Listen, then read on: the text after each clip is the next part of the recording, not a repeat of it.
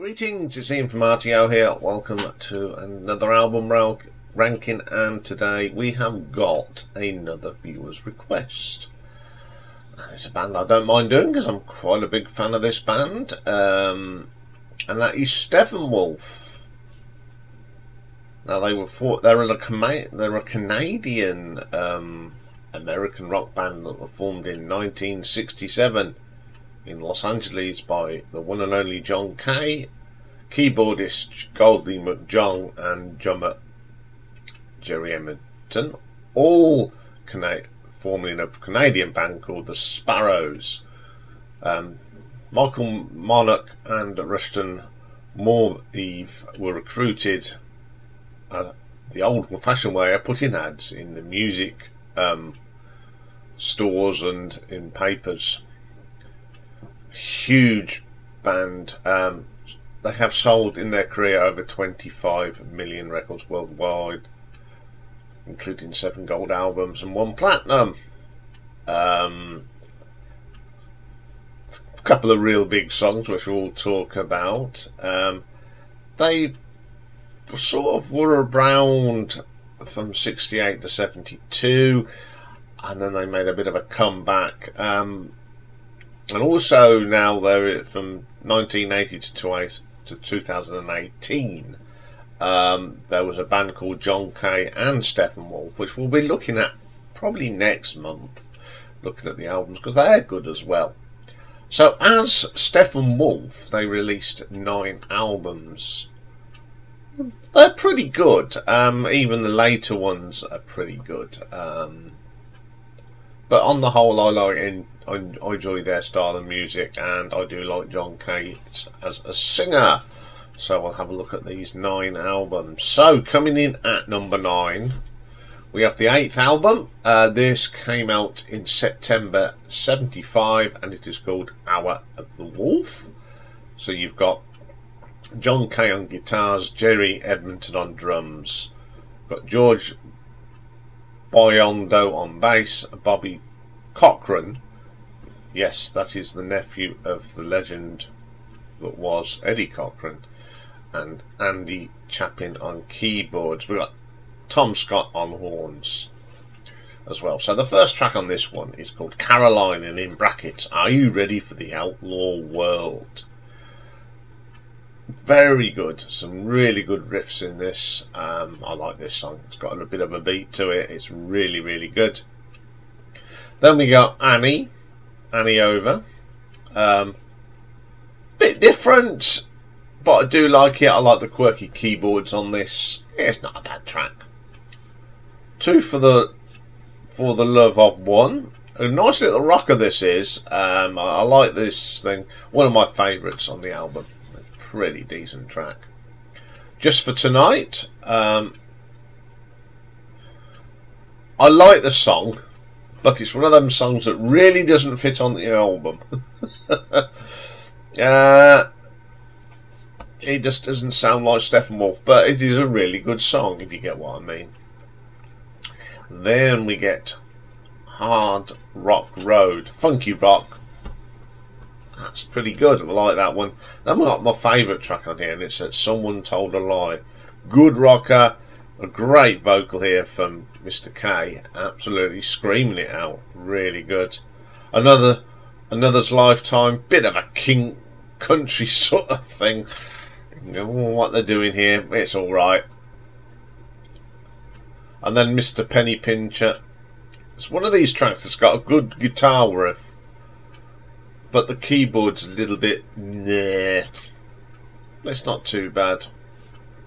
Okay, well, I know this one's at number 9, but that doesn't mean it's a bad album, because it isn't. It's got a couple of different bits on there. It's a really good album, and I'm going to give this an R.T.O ranking of 8 out of 10. Okay, coming in at number 8, we have the 9th and final album released as the band known as Steppenwolf. It came out in 76, and it is Skullduggery. So we've got John Kay again, Bobby Cochran, George Biondo on bass. We've got Wayne Cook on keyboards, and of course Jerry Edmonton on the drums. The opening track is called Skullduggery, written by Bobby Cochran. Absolutely great track. The drumming from Jerry is fantastic as ever.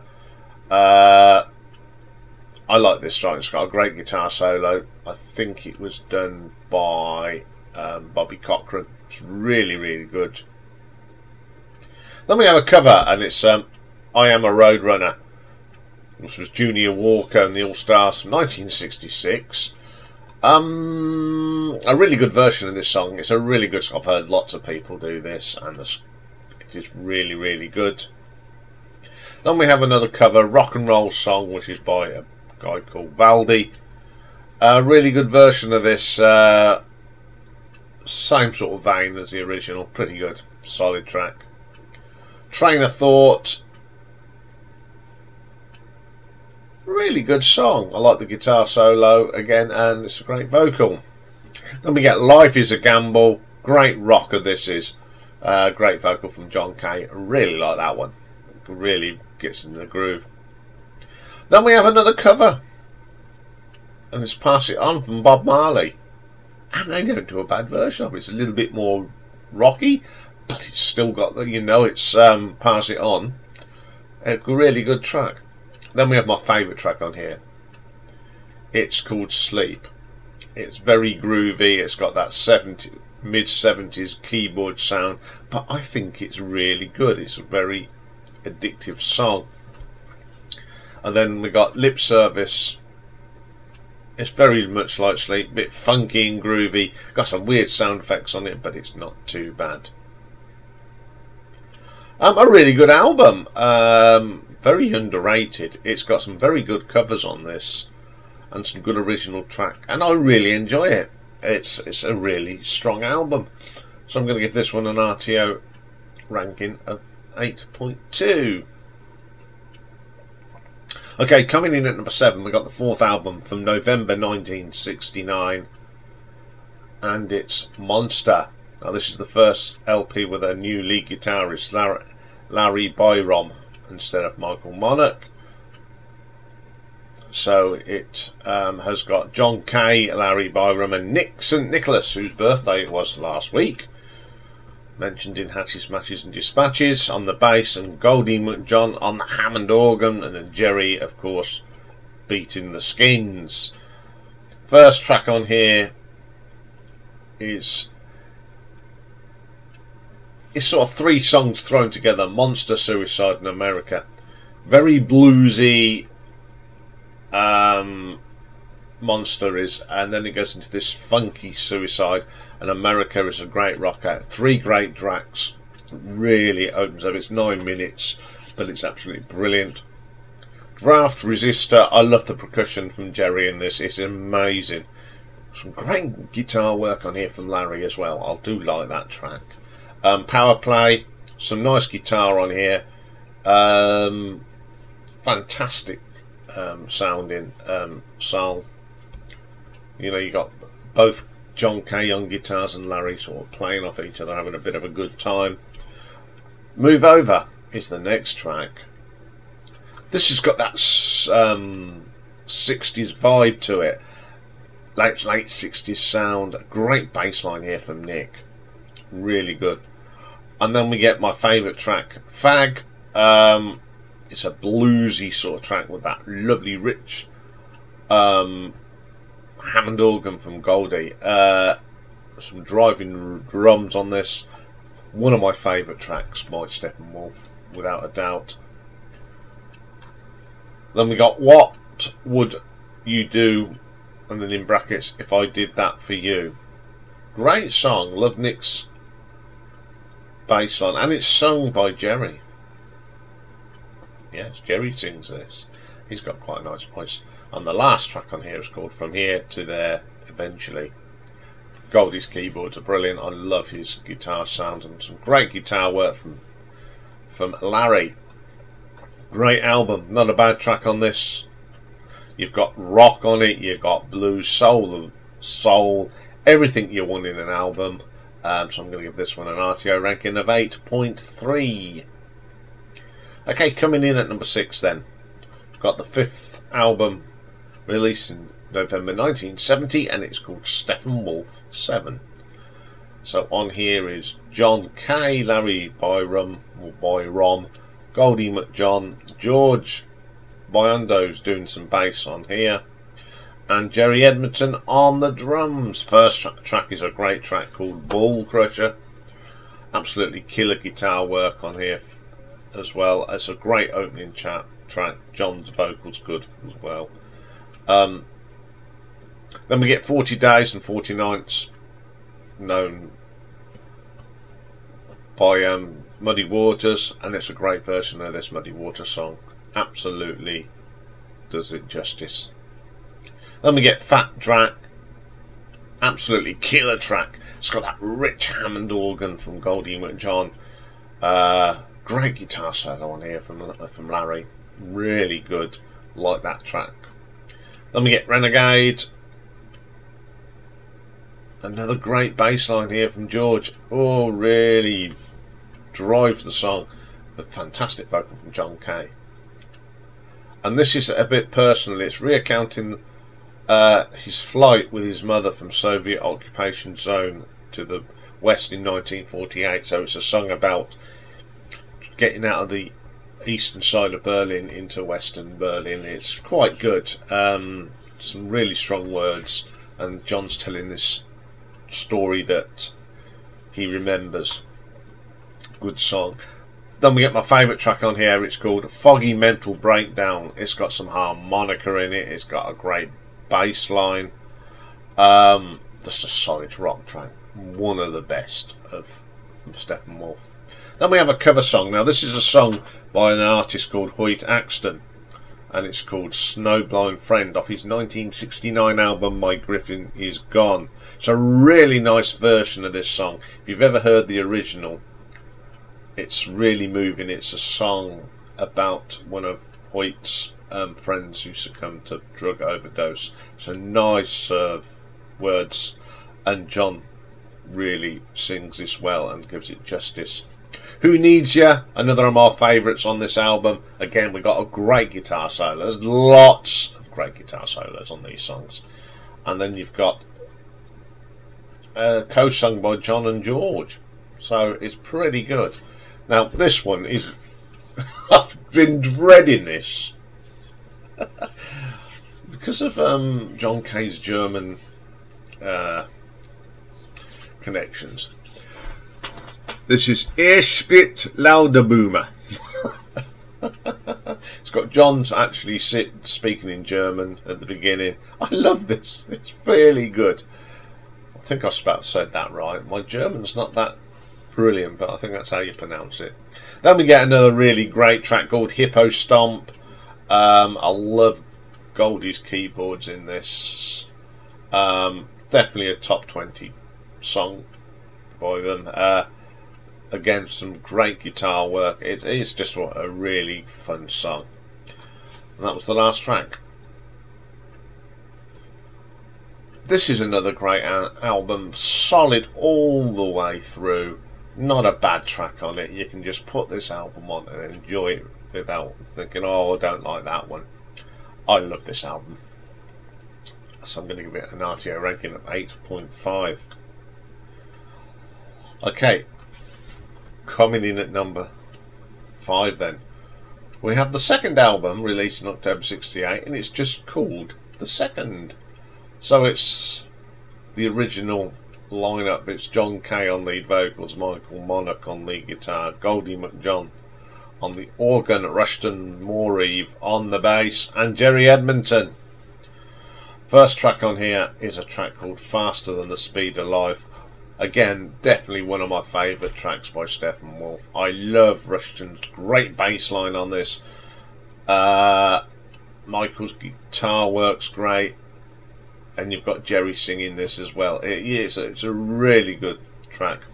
Then we get Tighten Up Your Wig, which is a melody from Messing with the Kid, which was by Junior Wells. Another bluesy number. The highlight of this track, though, for me, is just the great guitar work from Michael. Fantastic track. None of Your Doing, I love the start of this. You've got this really nice keyboard bit from Goldie. Then we go into this just great groove. Fantastic track. Spiritual fantasy, very psychedelic in places. So this is 68, so there's still a little bit of that psychedelia in there. There's some violins in it. There's some acoustic guitar. This is very, very good. Then we have a track song, Don't Step on the Grass, a great bluesy rocker, great bass line from Rushton, really drives that song along, solid as you like. Then we get 28, really 60s pop. The piano from Goldie is terrific. Once again, some great vocals from Jerry. Then we have one of the classics by Steppenwolf. It's the brilliant Magic Carpet Ride. Again, you've got some great drumming from Jerry, and that Hammond organ from Goldie is just brilliant. And it's probably got one of the best bass lines that Rushton ever did. It's absolutely amazing song. Love that song. Disappointment number. Again, it's just full of some great bluesy guitar from Michael. Some great piano from Goldie. You just lose yourself in these tracks. Lost and Found by Trial and Error. Very psychedelic. Builds up. You've got this lovely Hammond organ that sort of builds up its richness and everything you like about a Hammond organ. Then we get Hodgepodge straying through a Leslie. Yeah, whatever that means. These last few tracks, though, are all sort of intertwined. They're separate songs, but they flow into each other. This one starts off with a little bit of bluesy Hammond organ, some great drumming on here, and that slides into a track called Resurrection. So you've got Hodgepodge, which is all about Goldie, and then Michael takes over from Goldie, and the guitar tones all come in really good. Great singing from John. And then Reflections, and they sort of come together and to make this eerie sort of sound. It's fantastic. Sophomore albums, I think, can be really difficult when you've had a great debut album, but this did deliver. Steppenwolf delivered on the second album. Again, there's just no bad tracks on this. Top to bottom of solid, good rock psychedelic music. So I'm going to give this an R.T.O ranking of 8.6. Okay, coming in at number 4, we're going to November 1971 now. This is the 6th album, and it's called For Ladies Only. And we got a guitarist called Kent Herry who replaced Larry Broom on it. And this is the last album before that. They had a breakup in 72, so this is their last album before that breakup. So on here we've got John Kay on vocals and guitar. You've got Kent Henry on lead, George Boindo on the bass, Goldie McJohn on Hammond, and Jerry Edmonton on the drums. The first track is the title track called For Ladies Only. It's a long track and another great introduction to a new guitarist in the band. Kent sounds great on here. I love this track because it sort of moves from this rocky into funky in this wonderful phase, and Goldie's piano throughout the track is fantastic. It's a great opening track to any album. I'm Asking. Jerry's drumming, I like Jerry, his drumming is great, got some lovely keyboards again and some delicate guitar sounds from Kent. Shackles and Chains reminds me of something that Big Country did later on in their career. It's really good. I thought, hello, I've heard this sound before. Oh, it sounds a bit Big Country. Then we have a track called Tenderness. Now this was written by Mars Bonfire, who wrote quite a lot for this band. It's a great track. Some nice guitars. Great track. Then we get This Night's Times for You. Another Mars Bonfire song. Really great 70s rock here. the Hammond organ. You got all at the time. You got Deep Purple doing it. Uriah Heep was doing it. It's just a great sound from 1970. Heavy guitars and really strong Hammond organ. Then we have a track called Jaded at a Strumpet. Again, it's just dominated by Hammond organ and bass lines. I love it. Great track. My favourite track here is called Sparkle Eyes. Once again, Goldie is having a whale of a time on that Hammond organ. The richest of that sound. Kent's guitar work on this is really good. My favourite track. Black Pit.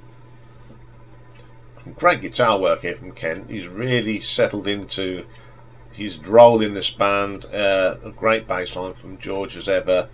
Really good. It's a little bit different. Ride With Me, another of Mars Bonfire songs. What a bass line. Really grooves it. Great track. In the Hopes of a Garden, the last track.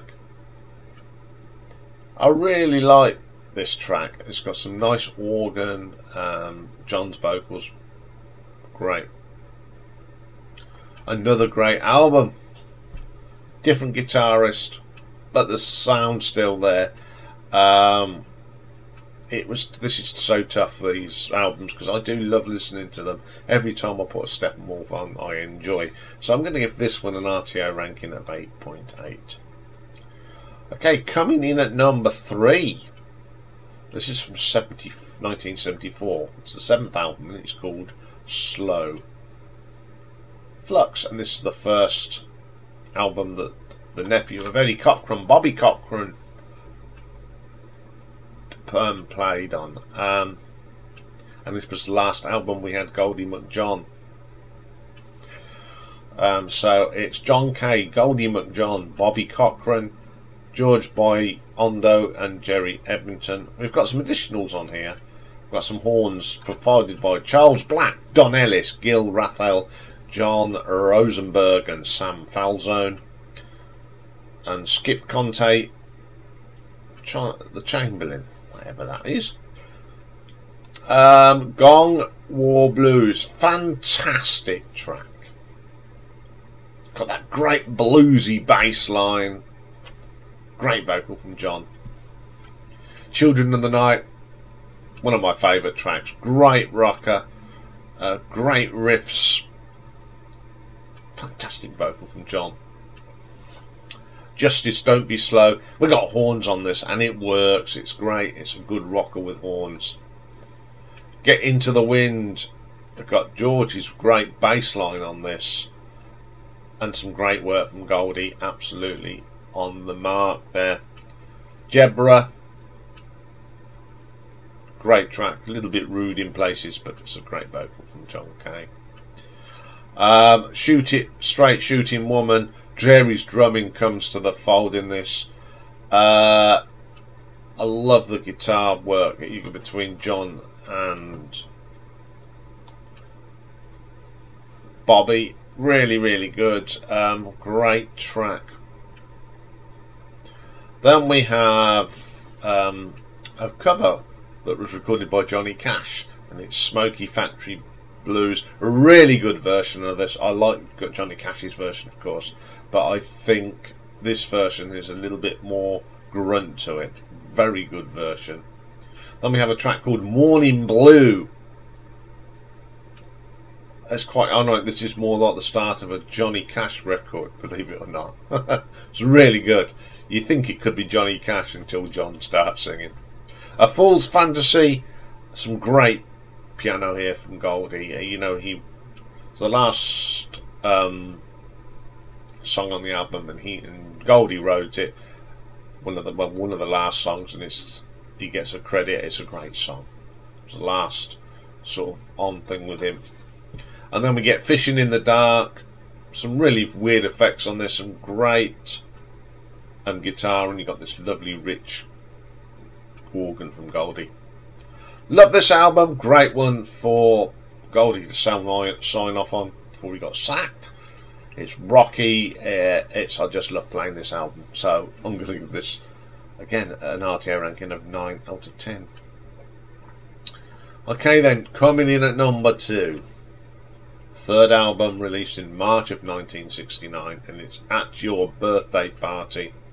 First album that featured Nick St. Nicholas on the bass, and it was the last album to feature Michael Monarch. So we got John Kay, Michael Monarch, Goldie McJohn, Nicholas, Jerry Edmonton. First track on here is Don't Cry. I love this track. I love the 50s sound of bass sign up here. Some great work on the guitars from Michael. Then we get Chicken Wolf, a great bluesy bass line from Nick. Some nice soulful from guitar on this as well. Very, very good. Lovely meter. Rock and roll. It's not all about rock and roll and blues. This is an acoustic number, and it's very nice. I like that. Then we have Round and Down. Psychedelia meets country here, really. It's a bit different. The psychedelic guitar is really funky. I do like that track. Then we get It's Never Too Late. These first three albums from Steppenwolf, that's got some great tracks on, and this is one of them. It's a poppy bluesy thing, and that's the only way I can describe it. Hooks you in. Sleeping Dreaming. This is a bit delicate here. Then you got some dirty sort of riffs in it as well. It's one of these that's quite fun. I do like that track. Jupiter's Child, another classic from Steppenwolf here. My favourite album track on this one. A great vocal from John. I do love that. Then She'll Be Better.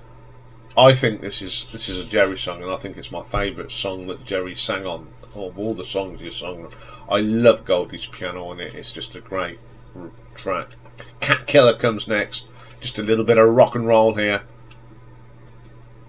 Great keyboards from Goldie. Rock Me. One of the first real heavy tracks, I think, from them. The one that was really heavy. It's a really great vocal. God-Fearing Man. Soaking up that 60s nostalgia here. I love the backing vocals on this. It's really groovy. Then we get Mango Juice. And we got Jerry on some congas here. It's a bit weird, very hippie type. I love the piano from Goldie. That really does make it. Happy Birthday. Now this reminds me of Joe Cocker's version of the Beatles song A Little Help from Our Friends, in that vein. It's quite a good track to win the album. Great album. Top to bottom, great songs. Great playing. So I'm going to give this an R.T.O ranking of 9.3. So we got to my number one, and you should know what it is now. A very important album, I think. One of the first real rockers in America, in 1968, and it's the debut album, Steppenwolf. So it's John Kay, Michael Monarch, Goldie McJohn, Rushton Mooreve, and Jerry Edmonton. First track is called Suki Suki. What an album track to open your album with. A groovy bass line from Rushton, some lovely organ from Goldie, and then you get John's vocal on it. It's absolutely brilliant. Short, but boy does it wake you up. Everybody's Next One. A great combination here in the engine room with Jerry and Rushton. They sort of drive this song between them. It's really, really good. Very Right Again. This is what I call 12-bar boogie. There wasn't much of it around in 1968, and this is, I think, the start of that sort of heavy rock and roll. You can see that this has got that early Quo sound as well. I love this sort of boogie rock. It's good, and it's probably the first time you got that. Then we've got a track called Hoochie Coochie Man, written by Willie Dixon and performed, of course, by Muddy Waters. They turned it around a little bit. It's sort of, they changed the title a bit, but very good version. And then we get just probably one of the first heavy rock songs ever out. And I love this song, always have and always will. It's Born to Be Wild. It's not, people's always overplayed. It's not overplayed because it's just an absolutely brilliant track. And it's the first time I think you heard the words heavy metal. I like the smoke and the lightning, heavy metal thunder racing in the wind. Great line, and that's where I think the heavy metal came from. It's got a great bass line in it. I love the keyboards. It's a great vocal from John. Lots of people have covered it, including Slade, of course. Then we get Your Wall's Too High. Another really good rock track. You know, this is the emergence of some heavier rock tracks. Lovely track that is. Then we get Desperation. Then we go back to this mellow poppy sound. Great vocal from John though, really good. Then we have The Pusher. Again, it's a cover of another Hoyt Axton track. Hoyt Axton's really good, but we all know this one because it was in the film Easy Rider. It must be annoying for Hoyt because they used the Steppenwolf version instead of his, but of course he would get his Spondulix for it. It's a great track. It's one of the great tracks. It's just even Hoyt's version's good. Steppenwolf is just a fantastic track. A Girl I Knew. Now this is quite poppy. That 60s pop, which I love. There's some lovely pastiche piano in it. The guitar work from Michael is terrific, and you got this lovely rhythm guitar from John, which is very important on this track. It sort of holds it together. Then we get a track called Take What You Need. Again, some great piano from Goldie, lovely guitar work from Michael. Then we have a track called The Ostrich. It's a track that's sort of forgotten about. It's the third best track on the album. What do I like about it? The bass line. It's Rushton at his best. It's just a fantastic track. What a track to end the album. What a debut album, and one of the most important albums to come out in the 60s. It's got three of my favourite tracks by Steppenwolf on this album. I brought this because of two tracks, of course, The Pusher and Born to Be Wild, because in them days we couldn't get singles. So back in when I brought this, which would have been about 82, I just brought the album because there wasn't such thing as streaming, and it's still one of my favourite albums, one of the best buys I've ever brought, and it was the album that really got me into Steppenwolf. So I'm going to give this album an R.T.O ranking of 9.5. So there we go, a band that I really do love. Very consistent throughout their career, and even the John Kay and Steppenwolf's pretty good. So there we go. So retro ranking today, which is up next. It's a bit bluesy one, and it's one of my favourite bands, ZZ Top. They don't get enough love these days, so I thought I would give them a bit of love. I'm going to pick my favourite top 10. Well, it was difficult because I loved so many, but I whittled it down to 10. So that's coming up next. So I'll see you soon. Bye for now.